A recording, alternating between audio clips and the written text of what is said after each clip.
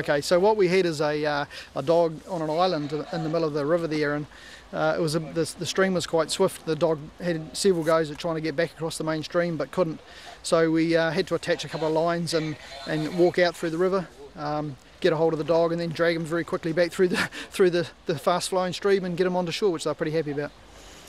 And then the horses out in the middle who bolted earlier, and it's just a matter of walking over there and making friends with them, and then we're able to lead them back through the river quietly from upstream down to our point, so it worked out well.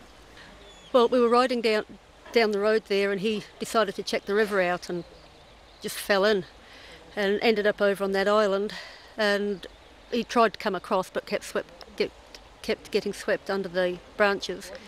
So it was all I could do just to tell him to stay and hope that his training kicked in, which it did.